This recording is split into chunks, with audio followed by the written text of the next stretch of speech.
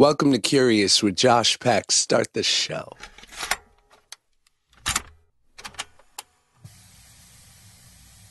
This is my podcast.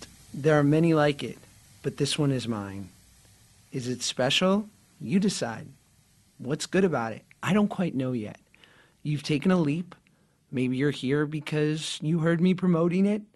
Maybe you were just trolling the Apple Podcast app and you saw my picture and said, well, that looks like it could be a mess. I'd like to view that. I'd like to hear what kind of hijinks he's up to. I don't know, guys. This is it. This is a new thing. This is fresh. I don't have to be anyone but myself. And this is what I like. I like interesting people. I like people who have had different experiences to mine.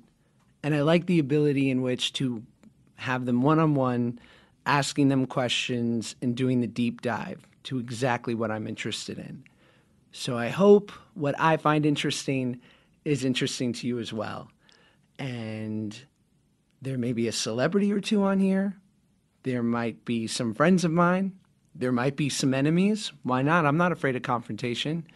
But inevitably, it's all going to be people who I want to spend an hour with and hear more about their life.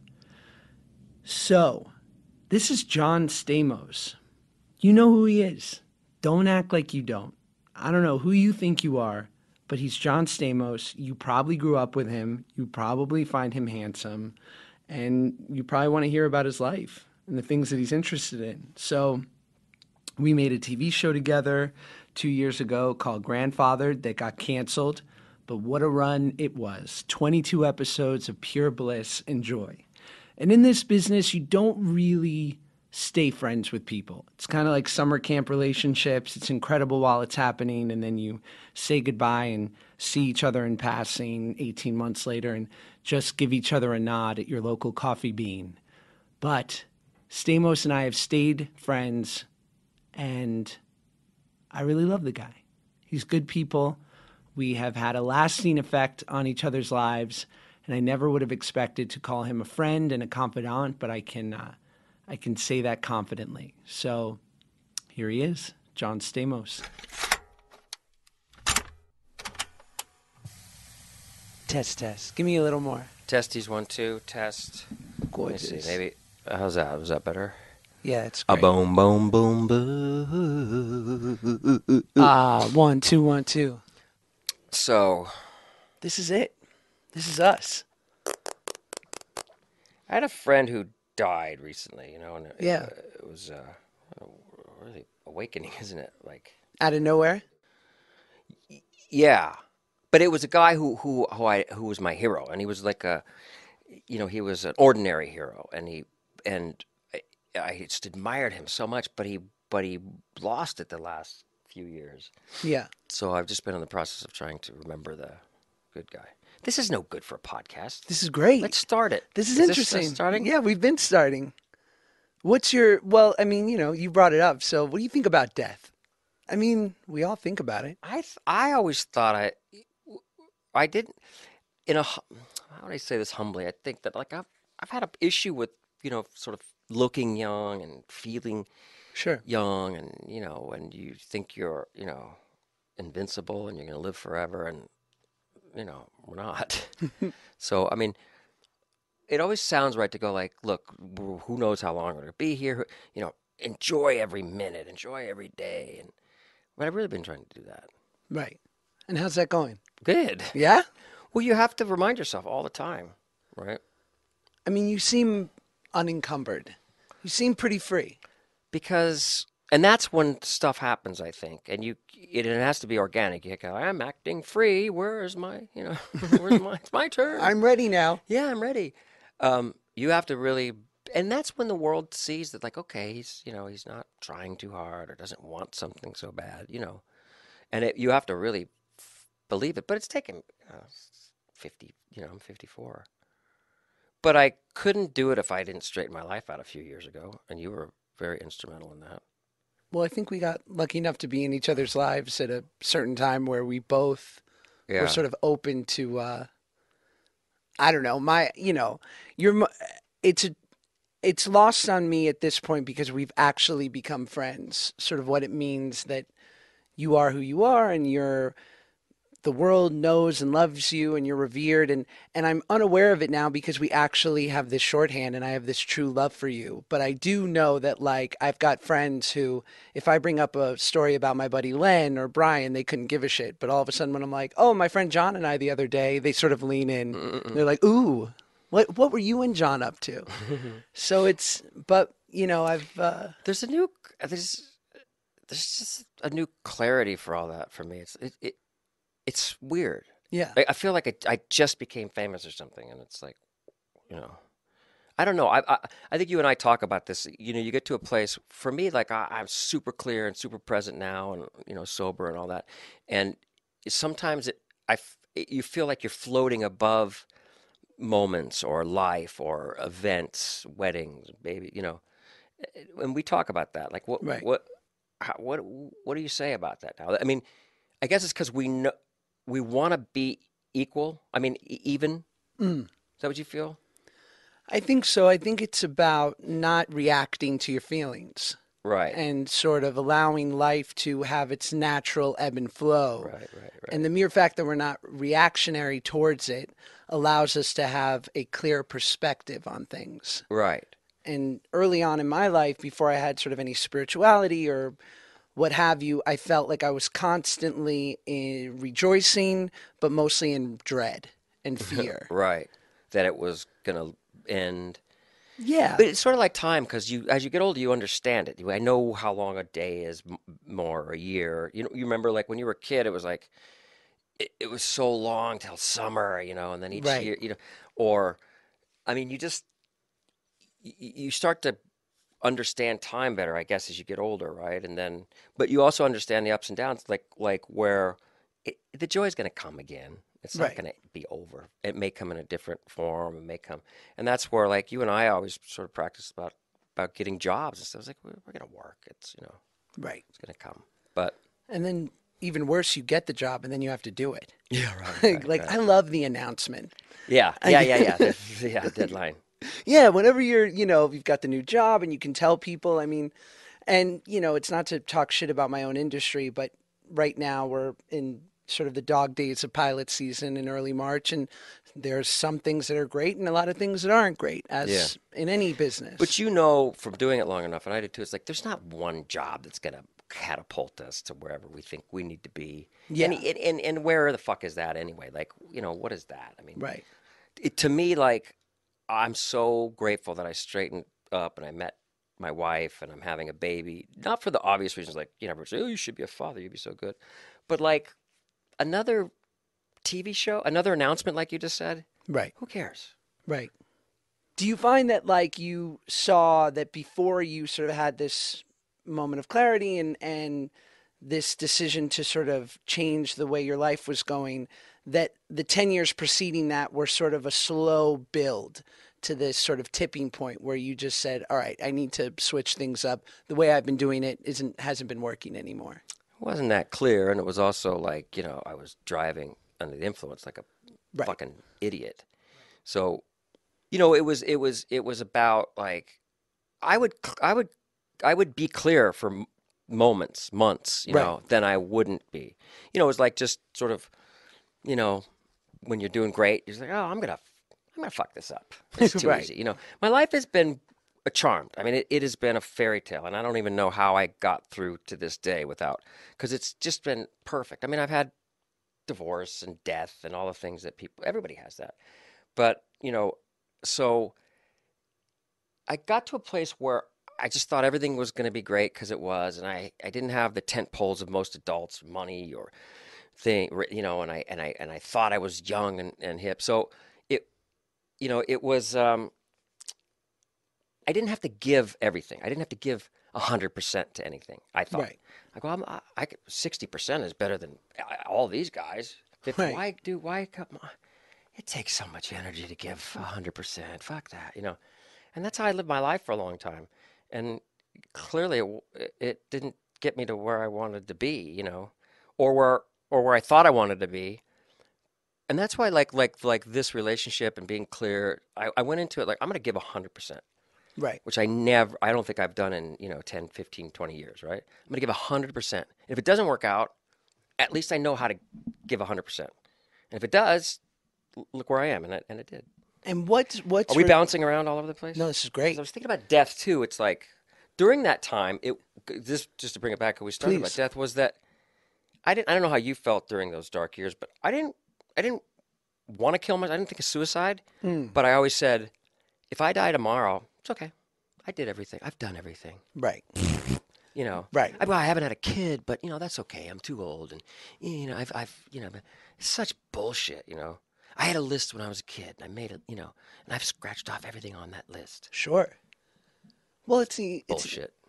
yeah. I mean, it's the selfishness of it all. It's the inherent selfishness of like, who else am I hurting but me? And Yeah, you don't think about that. no, and it's the romanticism of like, I always projected. I just imagined that life was a certain way, and it was hard charging, and that it was incumbent on me to wrestle goodness out of life. So I had to go get money and prestige and romance and just at any cost. And as long as I filled up that bottomless pit enough, inevitably, finally, I would be delivered. Yeah. I would hit that finish line and something about it would finally correct whatever was going on inside of me. Right. Didn't though, did it? It never does. But it just takes years and years, and if you're lucky enough to survive it all, then you start to get it. Right. I mean, that's my thing. It's like, that saying was like, I wish I knew then what I know now, and Right. I really do. I mean, I look at these, I look at myself in my early 20s, and I had the right look and the right thing, but I was stupid. And you see some of these kids that are smart, that like these younger actors that are like I don't know how you were, but God, they're so much more sophisticated, and they're reading, and they know politics, and they know how to deal with the press. But I didn't have any of that, Oh, I can't believe it. Seriously? Like sometimes I'll be like, I remember looking on the internet the other day, and they're like, Miley Cyrus is 24. I was like, what? Right. I was like, no. Right. It can't be. Yeah, I know. And it's like, well, good for them. And that's why some of these people are superstars. And they're true to, I just never, I always was I think for my dad, and for better or worse, it was always like, don't ever let them know who you are. Put on a show. Be a coxman. Sure. Be this guy. Be a, Dean Martin, blah, blah, Right. and don't get real. And don't, So I was always trying to put on something that I thought people wanted to hear, a certain, what I mean, like attitude or like whatever cool little persona. saying that you heard. And, I'm going to do this. I'm not, though that's crap, and then but you see some of these people, like Miley Cyrus, for instance. I mean, she is true to who she is. And when it first came out, I was like, oh, boy, here comes a Disney train wreck, And she stayed with it, and she didn't back down. And now she's, has real respect, and she's super talented and has created a whole place for herself, right? Right. But it's scary. It's fucking scary to do that. And I probably didn't even have it, like some of these. Because you look at this new kid, the kid on Call Me by Your Name. Timothy. Yeah. Yeah. I mean, gee, where does a guy get like that? Crushing it. I mean, he's the next DiCaprio or something. And DiCaprio at that. I wasn't any of that. I remember doing, I just went on the cheesier side of stuff. I remember I was on General Hospital, and I was doing, we paid like $400 or $500.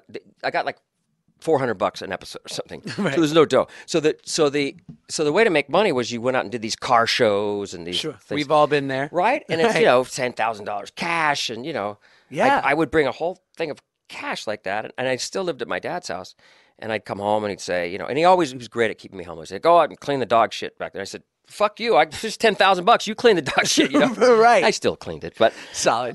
But I remember doing one of those car shows, and I looked over, they would do me and 12 Playmates, or me and another actor, and the other actor was Johnny Depp, and he had holy jeans and this hat, and he was Johnny Depp. Sure. And I was like, look at that bum. I'm wearing a members only jacket. Yeah. And but very suave. right. But I didn't have that like those younger guys did. I did one of those autograph shows, and I was literally sitting next to Lou Ferrigno. Right. Yeah, and I was like, all right. He couldn't hear you though. Well, no. Well, that was nice. I mean, it's funny what we have to do. I mean, there is, and it's not even, you can't call it the underbelly of these things, but, especially early on, there are these money grabs that we all do on some They're level. here now, right? Yeah, of I mean, course. these shitty Podcast. commercials, podcasts. Do what you got to do You can do to what you get got to by. do, and is it that place where it's not going to hurt you anymore? It's a different world, or does it hurt? I mean, I'm debating whether to go back and do some episodes of Fuller House for the fourth season, Right. and you say, well, it doesn't hurt. Not maybe it won't help, but it's not going to hurt. Well, who knows? Who Yeah, knows if yogurt commercials? I made $5 million or whatever, but I mean, I'll go into meetings sometimes. They'll go, "Hey, yogurt boy," I say, totally. "Fuck off." And you'll never know. Right. I mean, I remember when I started doing Vine, and that was like, it had a moment, whatever it was, and then a sad, sad death. But I remember my agent and manager calling me and saying, we've tailored you as this, you've come off this big Nickelodeon show and you were the kid star guy and the funny chubby guy.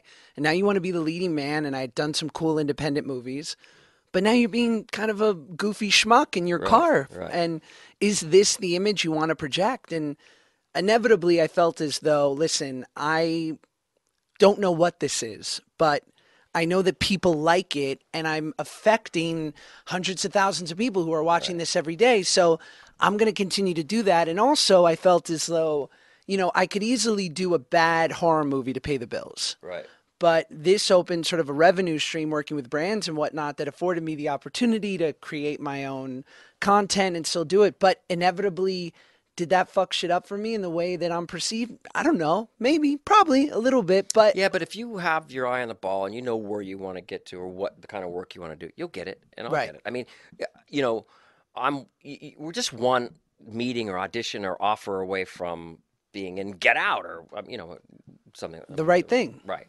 I remember I was doing a play on Broadway with James Earl Jones, and it was about as good as it gets. He's the greatest actor probably alive. What was the play? It was called The Best Man. Okay.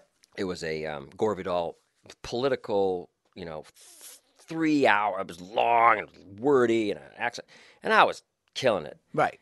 And during the, I was there for like 6 months, but twice a month during that time, I was going peddling yogurt, during the day. Right. Didn't matter. I still got on stage with James Earl Jones that night, Yeah, every day. Yeah. What? Job. Going back to the, so I don't People forget. want to hear career stuff. Well, I mean, I'm not interested. Mine, maybe yours. But. Well, what I'm interested in is, because you mentioned it, like what, is there a part of you that feels like you've had to project an image and continue it? Like how much do you think, you talked about like with your growing up and your dad told you not to sort of show your hand and do you think that was inherently you or just becoming famous so fast and having a part of it be your look and the way you were perceived that you just felt the pressure to continue that image for the last 3 decades? Well, it's a long time, so it's a lot of different things. I mean, I look at my nephew, who's a really cool kid, not super sophisticated. He's a great drummer, and I was probably like that. I didn't grow up in a home with politics or literature, or not to say that it was, but it was a whole lot of love that I had, and it's taking me, time to go back. I've always had an issue with feeling not smart enough and not intelligent, not well read, not up on world, Where do you think that started? Well, I had some relationships, I had one in particular where she just said, "You're stupid. You're not smart enough for me." Oof. And I'll never forget it, Yeah, we all have that. Yeah.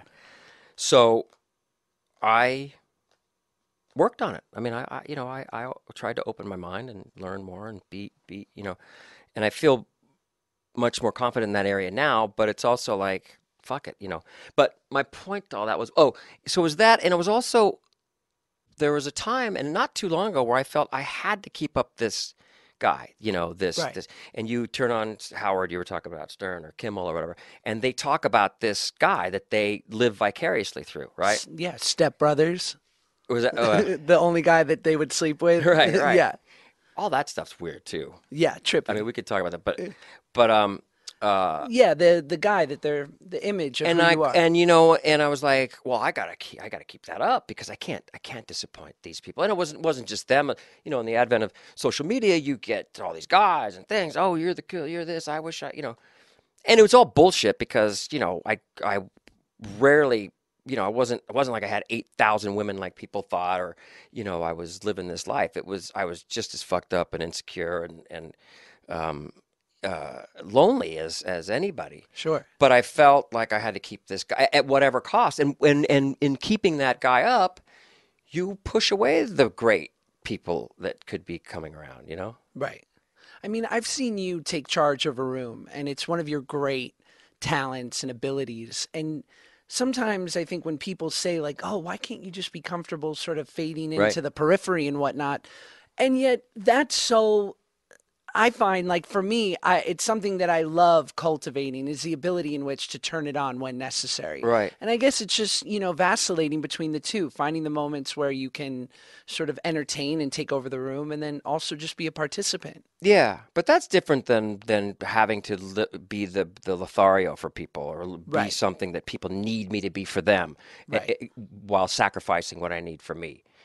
But the room part, yeah, I mean, I have this great shrink, and I don't go enough, but he's sort of just an older, great guy who says, like, if you weren't such an asshole, Right. but he would say, like, stop trying to seduce the world. You did that in the 90s. You're fine. Stop Right. it. Just sit back. But it's so hard. It's so hard as a human. It's so hard as an actor. I was just doing this series called You, a Greg Berlanti show, and I decided I want to be like super still. And I played this shrink who was smoking pot, and he's just kind of an introspective guy. And I just said, "Don't move. Don't even just be this." Right. And I did it, but it was so hard. I go, cut. I was like, did I do enough? Was it okay? I was like, yeah, yeah, yeah. Yeah. But it's just trust. Look, it's just trusting. It's trusting yourself, But trusting that you're enough who you are. You don't have to put on shit for people because people that want something that you're not, you don't want them. Fuck them. well, no, it makes sense. I mean, I walk that weird line of, especially if I'll have people come up to me and whatnot, and the majority of people that come up to me are from Drake and Josh, and so they're expecting a certain energy and Yeah, a right, certain right. projection of who they grew up loving, and Right. and I can feel myself when I don't deliver on that, Right. and I feel disappointed, and yet I feel completely within my right to just be nice and respectful and kind of keep on with my day. You are. You always are, and you give them. Yeah. I but think that's a different area. They I mean, want the shtick. Some people can't. They don't have it. They Right. don't have the energy for it. I think I have enough. I think you have enough. You balance And it. I think you learn as time goes by to give them everything they want, but in 15 seconds. Right. That's Clooney is the king of that, right? The hit One and of- run. Yeah. Yeah. One of the first times I knew him a little bit over the years, and I don't know him well, but and he'll I remember we were in a room of a lot of important people, and I was there, and at the top of his lungs he goes, here he is, the most handsome man in the room, right? And it was 10 seconds, but he walked away, and I felt great, and I thought he was the greatest. Oh and, yeah. Didn't Obama do that too? Yeah, what? Oh, yeah. Like I think you mentioned because you were there at the White House for what, the Greek Independence Yeah, it was Day sort or of a something, Greek Independence and Day thing. I'm telling your story, but that he saw you and sort of said, "Well, there he is, the best looking Greek man Yeah, in right. all of America." Right. I'm like, You're gonna piss off Zach Galifianakis. Now be careful. Yeah, that's sort of it. But I talked to him for a little while. We had a conversation. But Right. like a Clooney or something can blast in and but it's okay to as long as it's not sacrificing you. It's okay Right. to give a little to the people that love you, right? Today's podcast is brought to you by Stamps.com. Oh my gosh, Stamps.com. Yes. I mean, we can get everything on demand in this world, right? Your television, your movies, your food. But what about postage? Yes. Stamps.com. Buy and print real U.S. postage for any letter or any package. Available 24 hours a day, 7 days a week. I mean, just click it, print it, mail it. Why not? I love mailing things. I don't know about you, but I feel like a real feeling of completion. When I've done it, I've got my package, beautiful postage, done, put it in, gone. Now you take it. Wonderful postage system that just seems to always work. It always works. Bless it. But seriously, I love it.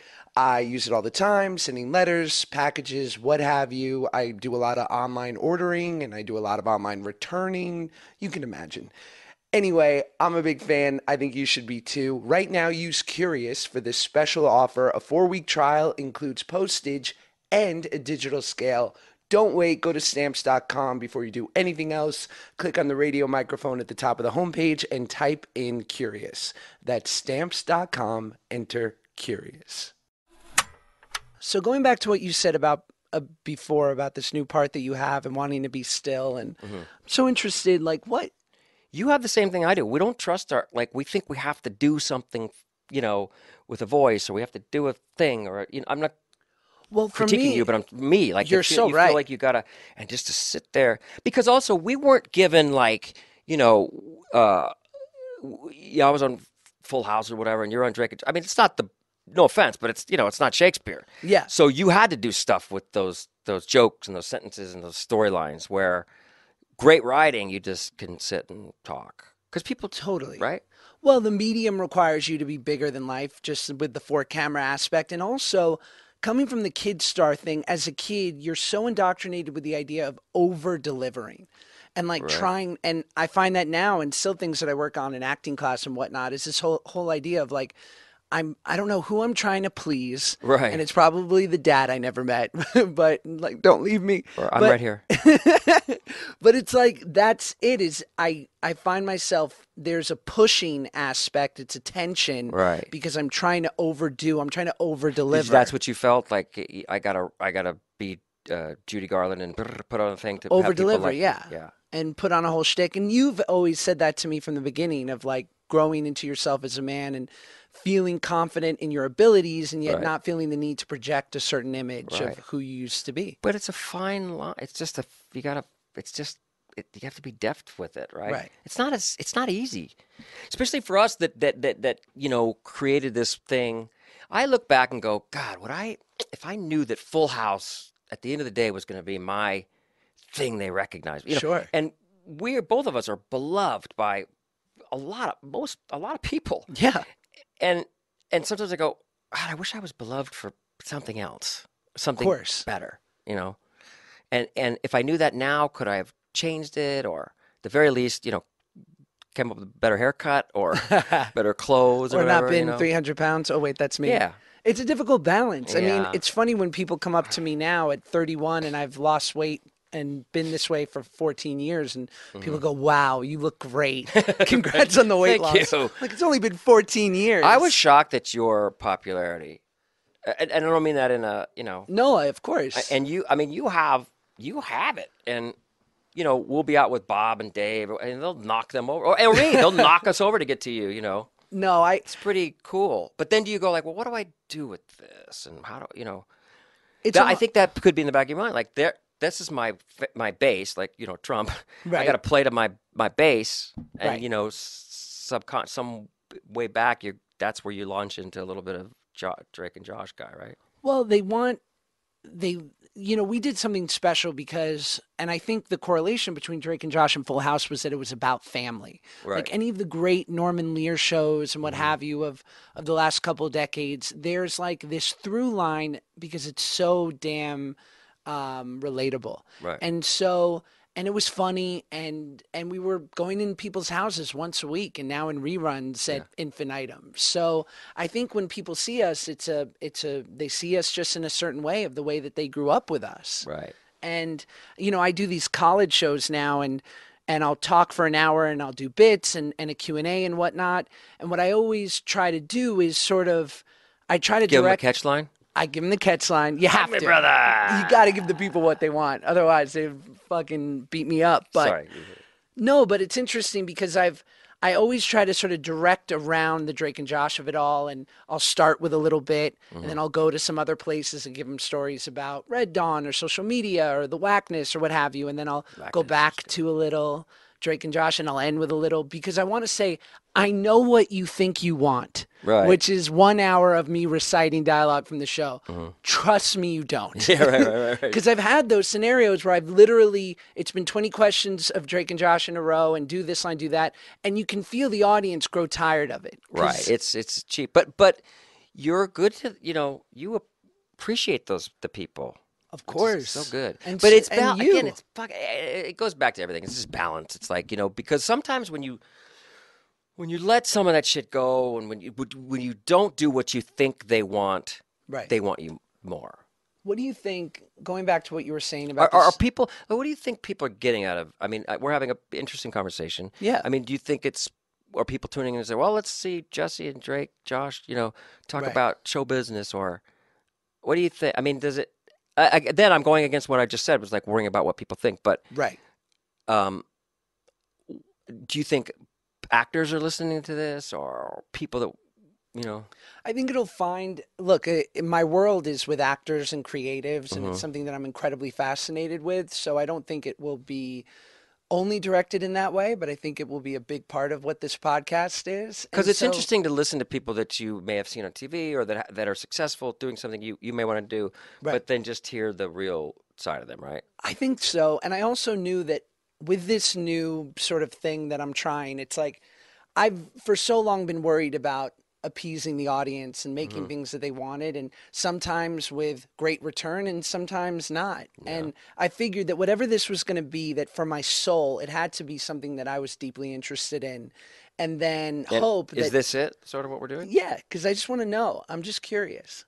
I like to know about what's really going on. And I feel like most people, you'll go and you've done thousands of interviews and you'll do 1,000 and they'll check the boxes and Right, what was it like? And you've been on Broadway. Yeah, the and problem you've is done you all go this. right to your pat shit, Yeah, it's the you same know what shtick. people want to hear, and you're like, then you see it, if you even watch it or you read it, and you go, oh, what am I saying? Mel Brooks talked about how you can't, it's got to be funny to you. Right. Otherwise you're screwed. And so with this, I had to take the leap that if I'm interested in this, others will be too.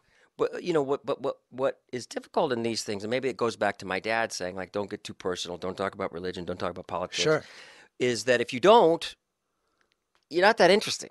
Right. But then if you do spew out some of your, and I just don't have the what's the word I'm looking for? The constitution to talk about Trump right now. I don't want the backlash. I don't want Twitter.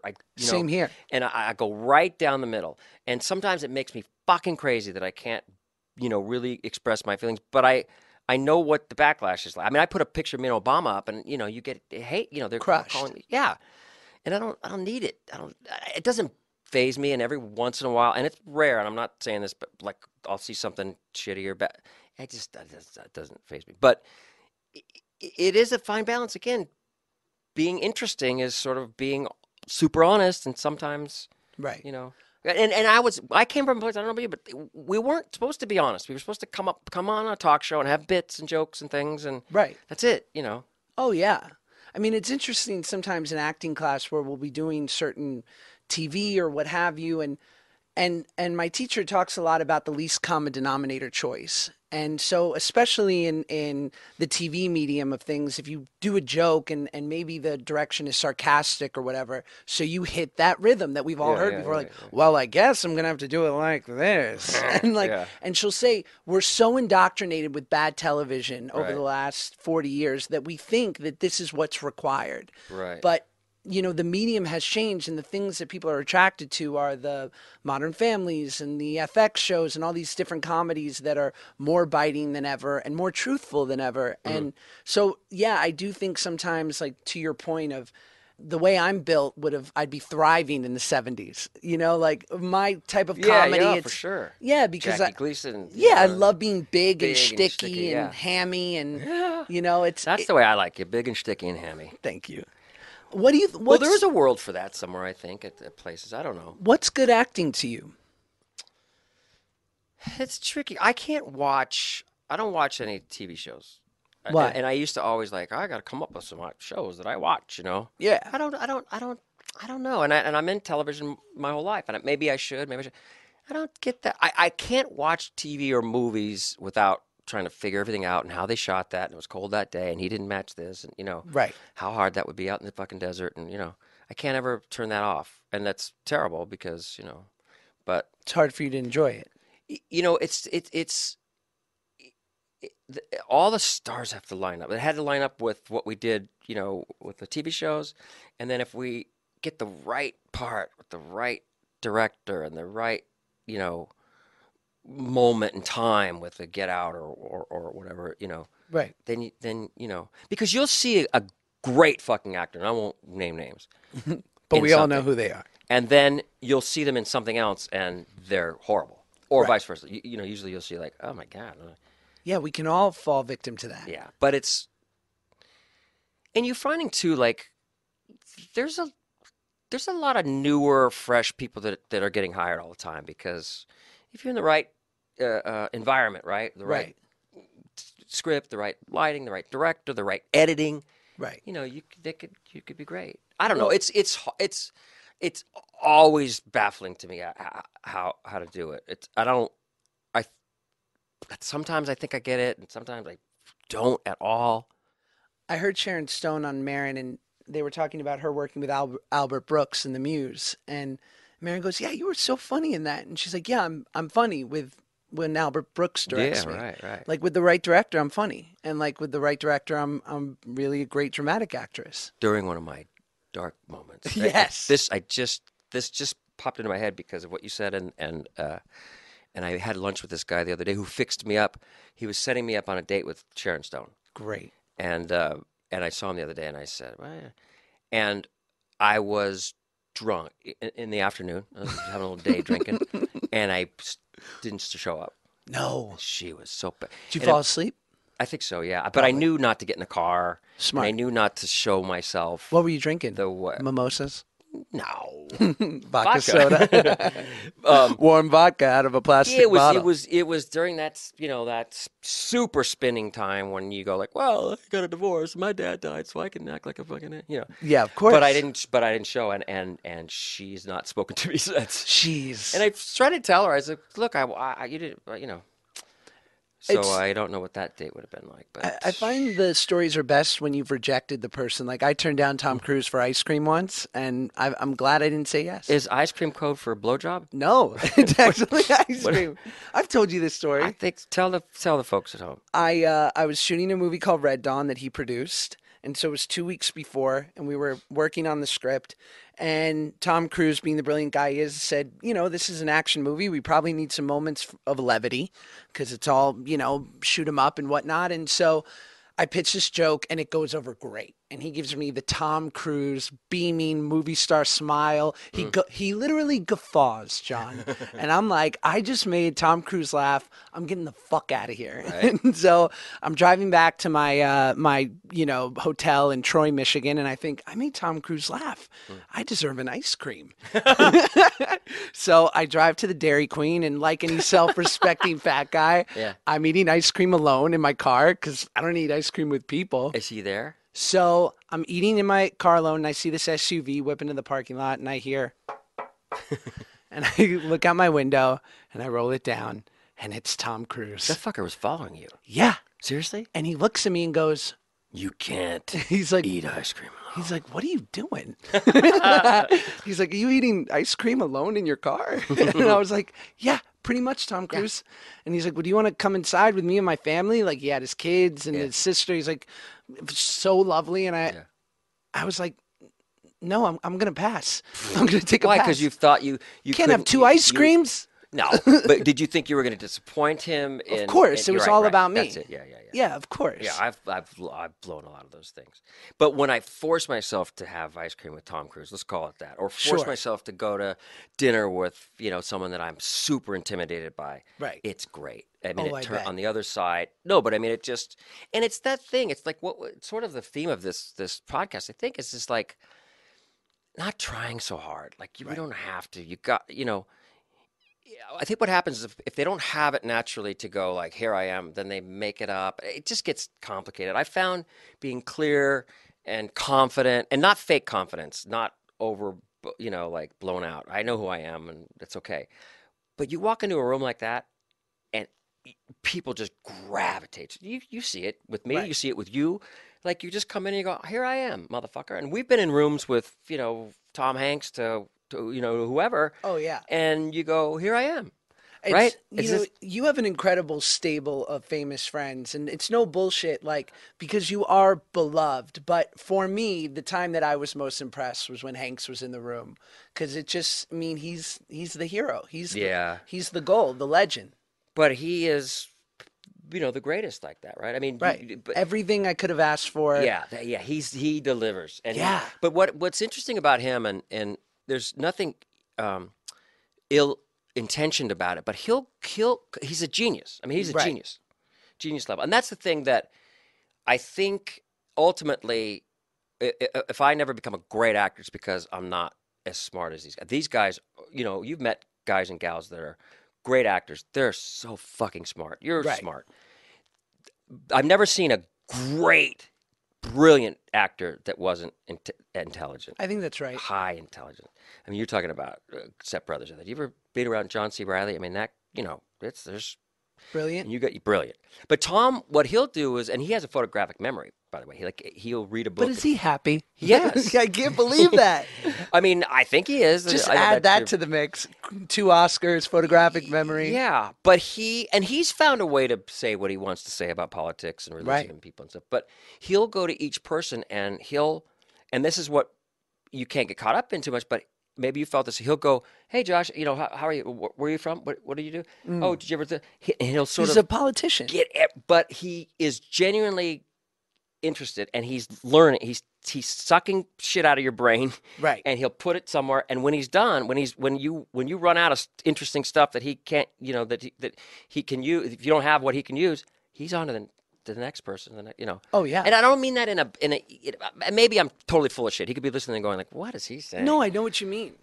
But Look, people like that who have come into contact with so many people on a daily basis, Right. they have to be careful of their time and how For much time sure. spent. And I totally, because in that respect, my experience was totally to what you're saying, where I felt like we had that dynamic. But when he left, I felt refreshed and almost like, thank God he's gone, so I don't have to continue to be a lot of- yeah, interesting. yeah. Because it's But a I lot mean, of that's, pressure. That's the goal. None of we probably won't be Tom Hanks, but that's the goal. Just as a human, to encounter someone, and when you leave, they're not depleted; they're built up, Right. and not in a phony way, and not bullshitty, fake compliment stuff, but But do you find like, energy wise, right? well, in my experience, it's always, I've had the best experience with the people that are of that echelon. The Hanks, Yes, the right. Will Smiths, Yeah. the true legends. Because it goes back to confidence, right? But it's the people I find that when I do run into issues or I don't like someone, I find they're sort of in the middle. They've had a bit of fame, a little success, but they're very And unsure it's of themselves. insecurity, and it's and a fear of just being who they are, Right. which again is another theme to this podcast. Exactly. Audible. Audible. Audible. What is there to say? I'll tell you what, a lot. Why? Because Audible has the largest selection of audiobooks on the planet. Humble brag. And if you love podcasts like me, you're going to love audiobooks. I mean, recently I listened to Hatching Twitter by Nick Bilton on Audible and just loved it. It's the story of Twitter and how it came to be. It's like a social network, but sort of Twitterfied. And interesting fact, Twitter originally was a podcast company that failed, and then they built a billion-dollar social media empire out of it. So if this podcast doesn't work out, well, there's hope.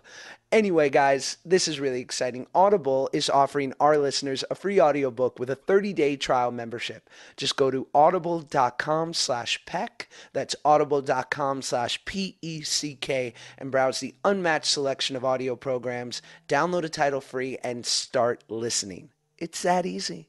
Go to audible.com/peck or text peck to 500-500 to get started today. Oh, Josh, What was it, girl? I love you. I love you. I really do. Look how you changed my life. Look how And- you changed mine. How?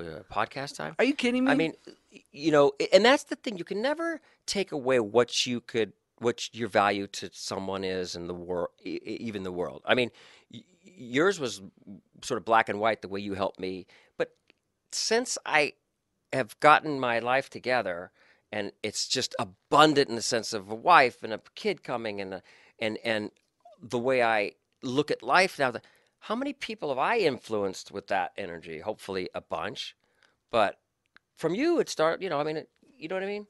Like you can never, people out there listening, like you never underestimate a smile or a handshake or, I don't do it on purpose, but I'll spend more time talking to those guys, out there, the gardener right now, or those guys we just took a picture of in front of my house. Right. I think it was from my dad. He was always good to to the bus boys, and because my dad owned restaurants, And you worked in the restaurant. yeah, And also, I found for me, I mean, we all grow up with this idea that to be, fame, celebrities and athletes in our society are aristocrats, right? They're the aristocracy. They are the That's what kings and people think. queens. Yeah, and we grow up thinking like, if only I was at a party with these people, if Right. only I was accepted by this, level of person, I would be delivered and be the person. But inevitably, I get so much more, and I've only had a taste of it where you've been truly, in it for years. But I found that the few times that I've had a taste of it, it's been fun, and I've been able to accrue some stories to tell my friends. But it's never the same as me sitting with my childhood friends, chopping it up on a Thursday night at a Right. shitty Italian restaurant, Right. shooting the shit, hearing about my friend's kids or Right. something funny that happened at his trucking company or my other buddy who works for UPS. Like, I love it. I mean, I just love the real shit. And I see this in you too. I love characters. Yeah. I love people with strong personalities. And I find that there are so many actors who they become obsessed because they start stealing. Right, Little right. aspects. Ooh, I love the way that guy walks, or Yeah, that right. that twitch, or Yeah. that. What do you think? What do you in that area of well, I mean, it kind of goes off, but like I was just thinking about, and you're the king of social media and stuff like that. When I started to versus, to where you sort of became maybe after, when the social media came on, is like Sure. it was a whole different thing, right? Right. Meaning, like, I think what I thought of this was you were talking about how people perceive us as kings and queens and all that. Right. But with the advent of social media and everybody showing pictures of them at the We're home all- or eating or going to the bathroom, or whatever, So accessible. we're so accessible, but also I think it's good because I think they go like, oh, he's human, he's like Right. us, right? Is that a good thing or a bad thing? I can't tell. I find that I'm like, sometimes, and this is just when I decide to read my comments, where I just go, I'm too fucking accessible. Yeah, Like, yeah, because yeah. it's so Yeah, easy that's to, true. that is my qualm But with that's the social fine media. line because again, you want to be interesting, you want to be yourself, but you have to well, you have to watch, what you do. Well, that's my sort of qualm with social media is that we're so reactionary, be it to the people that are interacting with you, to politics. I mean, Right. everyone has a voice, and no one has a moment to gestate on an idea or to Right. restrain, a you bit know, of restraint. There's so much Second Amendment talk, Right. and the libs they'll go like, well, when the Constitution was, it was about a mullet gun. I mean, a mullet, a gun with A musket. Musket, sorry. Mullet was you in the Oh yeah, 80s. thanks. But the First Amendment, freedom. There was no Twitter back then either. Right. So sometimes I mean, it's too late now. The cat's out of the bag, but there's a lot of opinions out there, and there's a lot of, too much, I think. And sometimes I feel like I don't need to throw my hat in this. I don't mean to, I might be misquoting him, but I think Tom Hanks had a quote about TMZ and those types of guys saying, 15 years ago, we didn't have to talk to you guys. Right. Like, 'cause they'd just be outside Right. with a camera and they'd take their picture and go away.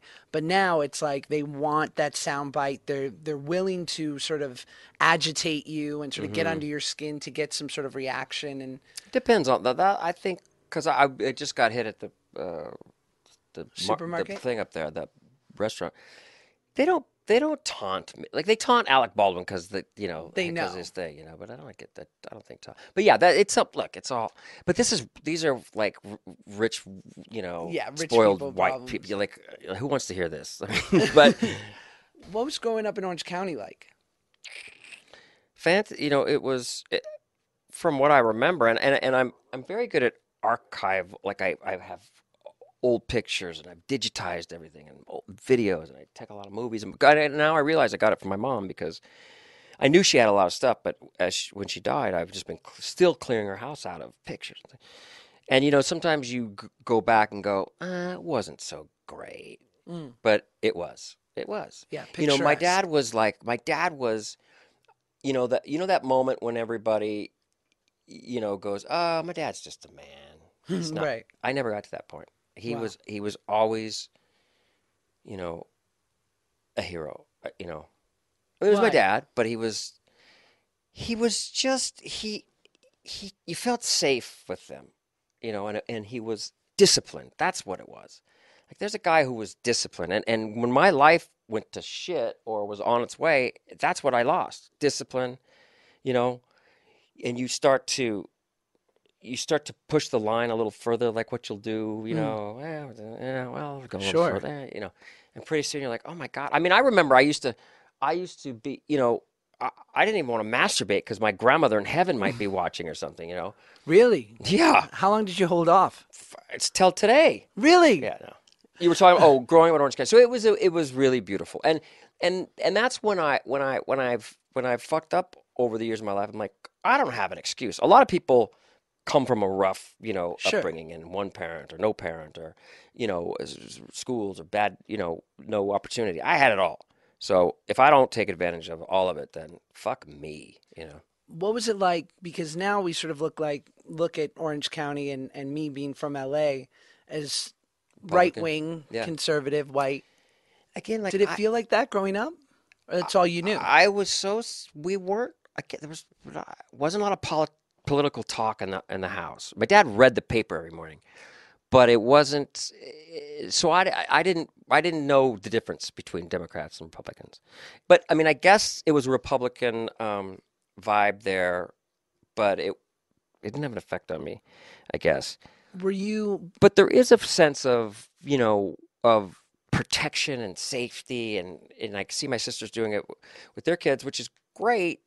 But they're also like, here comes the world, folks. right? And that's, you know, I'm doing a show on Amazon about that period of when I went on General Hospital, and I grew up. I lived at home, and I worked at my dad's restaurant, and I wanted to be an actor, and I studied, and Had you done school plays or I'd anything done like a that? little. I couldn't sing, and it was always musicals, in school plays, but Right. but I did a little, and I got an agent, but it was, look, if I could teach my kid anything, it's like, don't put any boundaries or excuses and then I never did. It was like, how do you become an actor? Get an agent. Okay, I'm gonna get an agent. It wasn't like, oh, I can't get an agent because Right. And my parents were supportive, but anyway, during that time, I had a couple things going on, but I had this fearless thing about me, Yeah. I'm trying to get back every day, and sometimes I have it, sometimes I don't. But I think Where that's inherent to being a kid, no? Yeah, but I got a lot maybe a lot from my parents. Like, you could do anything, go do it, Right. until the real world comes in and says you can't. And I did it. I was like, so I was 18. I had slept with one girl. I think it was I hit a base somewhere. But Give us a play-by-play. well, my first time was an older woman. And Me too. Yeah, Yeah, she same was one. Do you think? Monica? No. She was 35. I was and I remember thinking, is this what the whole world revolves around? Really? It hurt. It hurt. It was Did she take advantage of you? Yes. How did you feel? I How was it just with you? remember her looking at me because I had been having sex for so long alone up to that point, and I couldn't believe that there was another person there to join me. Yeah, like, what are you doing here? But I had that experience, and then I auditioned for General Hospital like on a Monday. I shot the first episode Wednesday, and it aired a week later. Wait, Now, so you knew that you booked it within a day? yeah, I think I got it that day. That it was one audition, and it was supposed to, because it was like a five and under. It was like there was a couple Sure. guys on a dock, Blackie and there was two other guys, and one was Brian Robbins played one of the guys, No and then way. there was some blonde guy, and I was supposed to. He's done all right for Yeah, himself. okay. Yeah. He's a good guy. So I was supposed to get killed or something, and and my mom wrote. But I came onto that show with this, unbridled energy and confidence. And I remember one time the camera guys were going, "You got to sit still, kid. We can't, we can't follow you." Right. But it was like, I don't know what it was. I'm nominated for an Emmy, right? But the thing is, I was this innocent from getting back to, what was growing up like. It was a fantasy, a fairy tale. Everything was like glossy and shiny and Disney. And then I'm thrown into, first of all, a show that 35, 40 million people watched a day, right? And it's 81, and there's sex, there's cocaine, there's fame, this weird soap opera fame. The Holy Trinity. Right. And it was Boogie Nights. It's this kid who's thrown into this world. So that's the TV show that we're doing now on Amazon. But, and I just had all the confidence in the world. And I knew I didn't want to be on a soap opera, as popular as it was. I wanted to be on a sitcom. I loved Happy Days. And I loved I loved Gary Marshall shows, That's what I wanted to do. And I never made more than $400 or $500 an episode on that show. And my character exploded. And when I had a 2-year deal, and I said, "I'm leaving." They're like, "You can't leave." Yeah, and I never forget, there was a woman named Gloria Monty who was fantastic, who made that show what it is. And she took me out to La Dome, which was not La Dome, the Brown Derby. And it was a thing. And she said, "You're not going to leave, dear." I said, "Well, I think I am, Gloria. You'll never work in this town," that kind of thing. And I remember going home to my dad saying, "She told me I couldn't do this. And I could, I love it. Fuck it. He goes, Balls. Tell her. Balls. I don't know. Where did I have those balls? That's young. I did. Yeah. I did some. I mean, I looked at. I think the president of Paramount, after we did a big Drake and Josh Christmas movie, and the president of Paramount wanted to sit down and talk, and I said, "Well, I would love to talk, but I don't want to do a theatrical Drake and Josh movie right now. I had just done The Whackness, and I was sort of really had my mind set in a particular way, and maybe it was a mistake. And he said, and I said, so I want to save you the time to say, if this is just about the Drake and Josh theatrical movie and You not told him about, that? yeah. Yeah. Were you into a couple drinks or? No, I was, Right. I was sober, but I just said, listen, I'm not here to waste your time. What did he say? And he was like, okay, well then let's not meet. And I think it was wasn't disrespectful at all. It was like, I think I know what you want. And that's good that you got that. I mean, I had the balls, and then, I had a producer throw me up against the wall. I said, "No, you're going to do this." And I remember, again, going home to my dad, like, nobody ever talked to me like that. Right. And there was another very big executive at the time, and I was ready to go from Full House. And he said, you're gonna stay and do a couple more. And I said, "No, I'm not."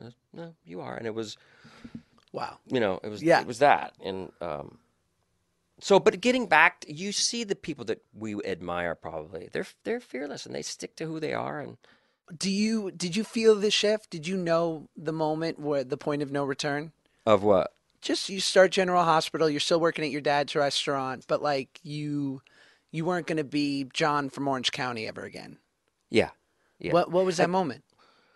Well, certainly the girls, that's and I know everybody hates this to hear people go like, I was the ugly duckling. I was a geek in school, but we I was. All hate that.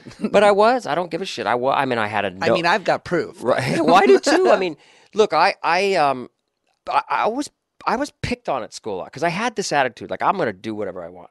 I had a big nose too. I fell when I was a kid. This is what I think anyway. I was going down some stairs and I fell. I was like 3 years old, and because I have this scar on my nose, and it was as I grew, my nose got bulb, and I got a nose job. Wow, this is the scoop. Here wow. And we're putting this in the show. I got a nose job after about a year into General Hospital. I was watching, maybe less. There was a holiday of Thanksgiving or something, and I had 2 or 3 weeks off, and I went and got my nose done. Like, really? Yeah, because I had this big bump, And I'll never forget. I thought I was being, nobody, and they're like, "Hey, how was vacation?" But yeah, it was good housekeeping. It was. Oh yeah. I mean, it was just something that bothered, But anyway, so I dealt with that, and I was confident. And everybody, kids were fucking terrible. They were hard. They're harsh, and especially just for being what you think you are or think you want to be. I get why kids are getting, so fucked these days. Right. And this guy was, this guy, this all of a sudden, like it did change, and it was before I became famous, but like all of a sudden, girls, wanted it, and there was this most beautiful girl named Sandra Cobb, and she went to a Catholic school or something, but a friend of mine said, "Oh, Sandra Cobb wants to go on a date with you," and I was like, "Oh yeah."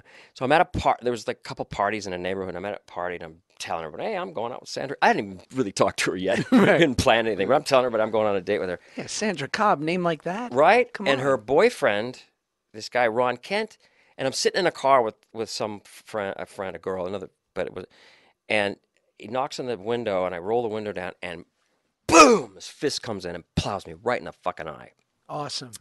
and I was so humiliated, and I was so embarrassed, and I had to go to school with a black eye, and it was, and this was, I was a junior, I think, and for the rest of that semester and then the next year he wanted to kill me, and he would write on the mirror, "I'm gonna kill you, big nose." Who the fuck is this Ron Kent? Well, I I hope he's thanked listening. him, and but at that, after school, I was like, I'm gonna show him, I'm gonna do whatever I need to do to be famous and successful, just to show this Ron Kent, and then it happened, and then it came, and I also remember, like, all right, now I got bodyguards.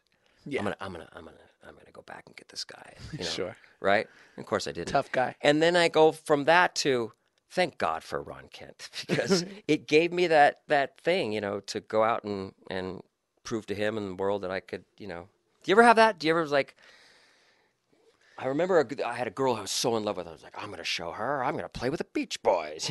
Oh yeah. You know. I mean, I pick up people like that every day. What? Any casting director that rejects me, I'm like, oh, she'll Yeah. see. Right. But then does it motivate you to go do? Remember, not casting person, but like, you know what I mean? Did that ever happen like a girl or? I don't know about a girl. I mean, it's a good thing about me, which I've only come to embrace later in my life, is that I'm a glutton for punishment in the best ways. Like I Right. constantly want the rug pulled out from under me. Do you really? Yeah, I know my limitations, and I know that you can only do so much change at a certain time, but for the most part, yeah, I don't like resting on my laurels. I don't like staying in one way. I don't really have a lane where I think, oh, this is where I'll succeed, and I just know You it. don't. Have you not really. You've had moments of that. You're in No, that for lane. sure. But I love being taken to task and trying new things. And I was working on this scene in class the other day, and I've gotten to this good rhythm with this teacher who takes no, I love it. no I'm bullshit. really proud of you. I'm so inspired by you doing that. I wish I could.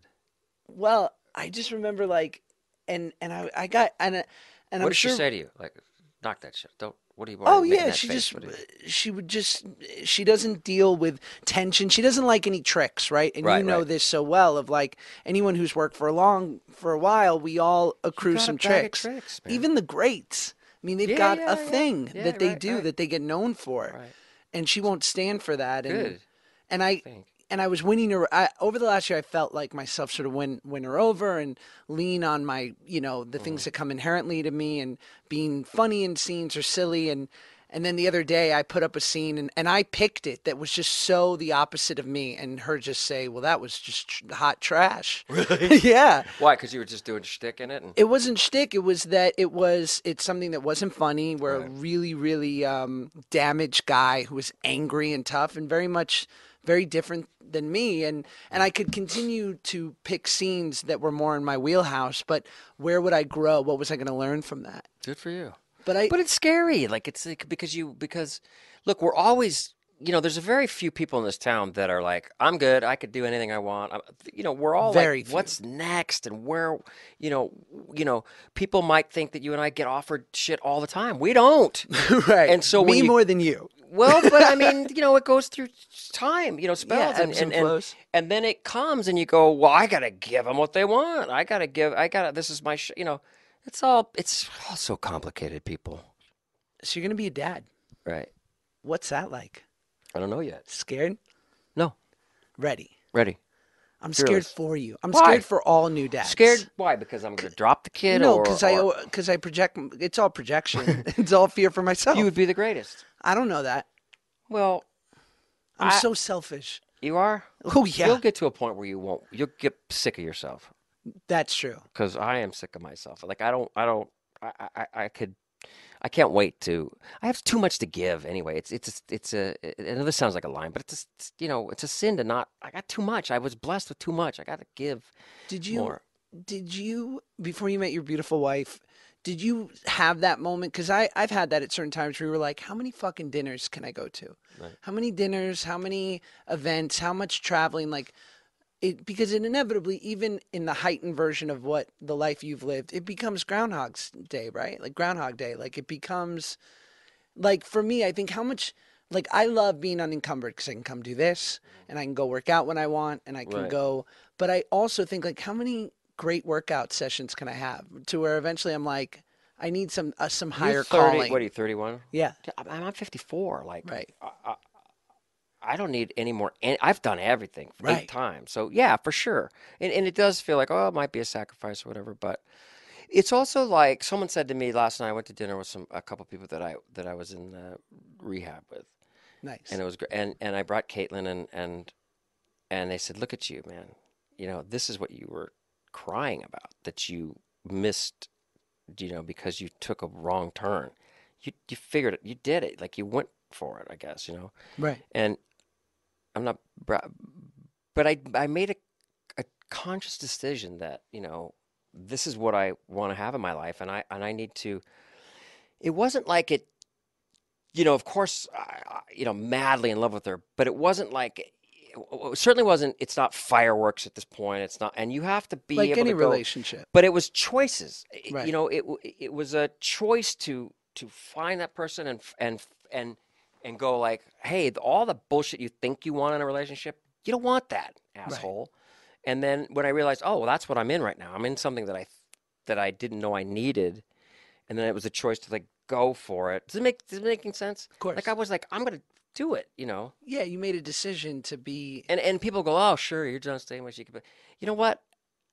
I didn't have the pick of the litter. I was older, and certainly for many years, people could see a fuzz around me. Like they get close and they go, okay, you know, Right. Well, not for the right girl, at least. Like, you probably had options, but it wasn't the right person for you.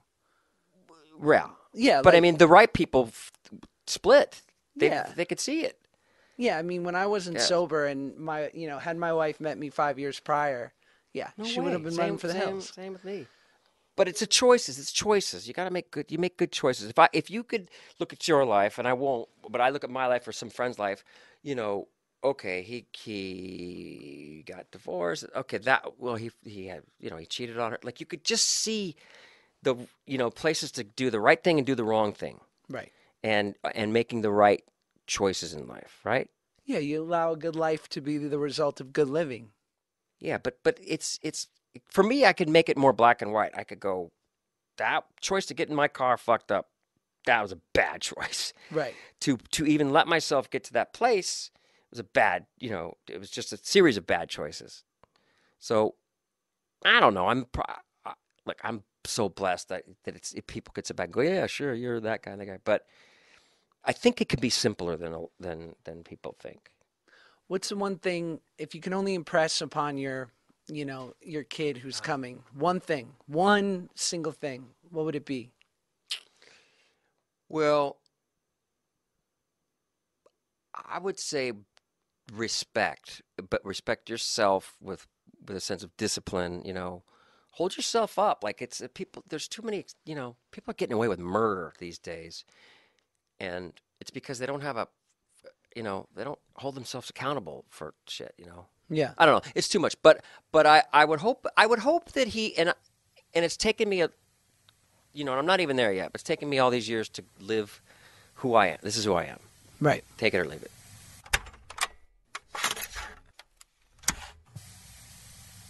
That was it. That's John. John Stamos, my friend. John, my man. We recorded that about 6 weeks before his wonderful wife gave birth. So they have a kid now, and that's awesome. I love that guy. He's a special human, and I feel lucky to be his friend. And thanks, John, for being the first on my podcast. Means a lot. Can't take it back now. People have heard it. That's it. You know what I mean? Even if we have a falling out, you'll always be the first person on my podcast. So deal with it. Anyway, guys, thank you for listening. Please keep listening. Please subscribe, maybe, if you want, on Apple Podcasts or wherever you get podcasts. Okay, bye. Enjoy. What are you doing now? Are you driving? Nah. Are you taking a stroll? Having just like a nice reflective moment, walking around, headphones in, just you and your podcast? Maybe that's what I do. Maybe you're working out. I listen to podcasts while I work out. Is that weird? I don't know. We'll talk more about it next time. Thanks, guys.